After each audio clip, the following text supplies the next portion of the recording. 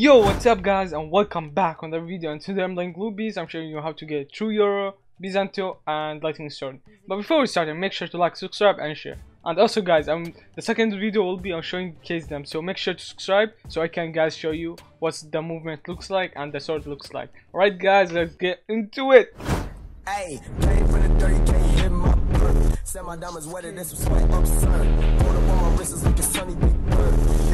Hit him with the numbers like a nerd. Alright, so our first sword is Bisento. So how we get Bisento? Right, you have to go to Desert Island, which is this island, just like this island.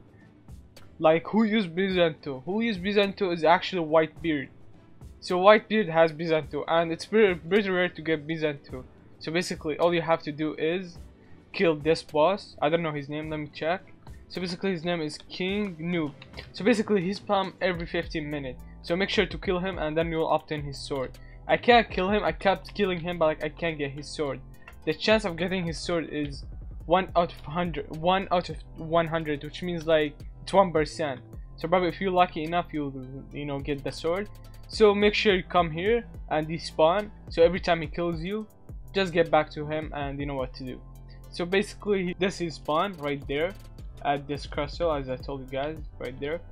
Alright, as I said in the beginning, his chance of spawning is 1 out of 100, which means if you're lucky enough you'll get first time or twice, because I did it like twice and then I couldn't get his sword. Alright guys, let's head for true Yoru. So where's the true Yoru? Which island? You see this island? Right, let's head there. It looks like Rocky. It's an arena basically. See it? It's right there in front of me. So basically it's not too far. What is true Yoru? True Yoru is actually version 2 of fake Yoru, which means it's just version 2. It's better sword, it's better skills, it's better moves. So basically right there. And then he spawns every 15 minutes, same as this guy. So basically, as you see, his name is Sword Master. So basically he just keeps killing Sword Master and then you obtain his sword. I tried to kill him, but you see my damage, it just sucks. So basically you need a higher level than me, because like, I have to level up more to try to get him. So what's his spawn chance, guys? His spawn chance is 1 out of 100, which means it's 1%. Same as Bisento.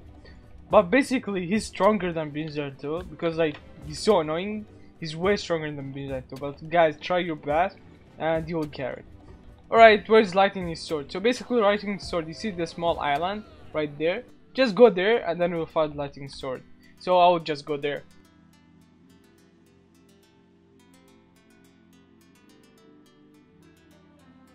So basically all you have to do is you have to stand in this rock.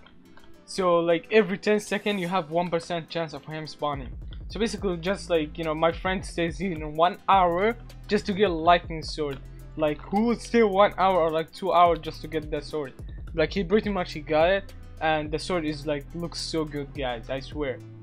So basically guys, just you have to stand right there for like, about like, probably if you're lucky enough you'll get like in a few seconds, but if you're not lucky then probably gonna get like 1 hour, 2 hours. So basically you have a chance every 10 seconds, like 1% chance, same as this sword, but like every 10 seconds.